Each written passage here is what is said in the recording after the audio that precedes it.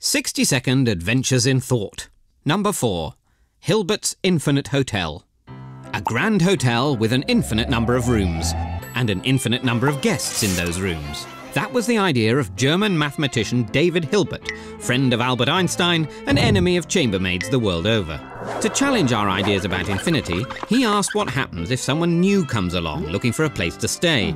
Hilbert's answer is to make each guest shift along one room.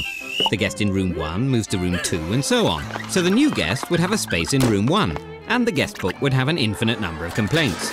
But what about when a coach containing an infinite number of new guests pulls up?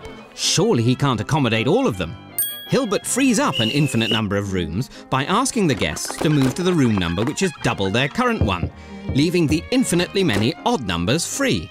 Easy for the guest in room 1, not so easy for the man in room 8,600,597. Hilbert's paradox has fascinated mathematicians, physicists and philosophers, even theologians. And they all agree you should get down early for breakfast.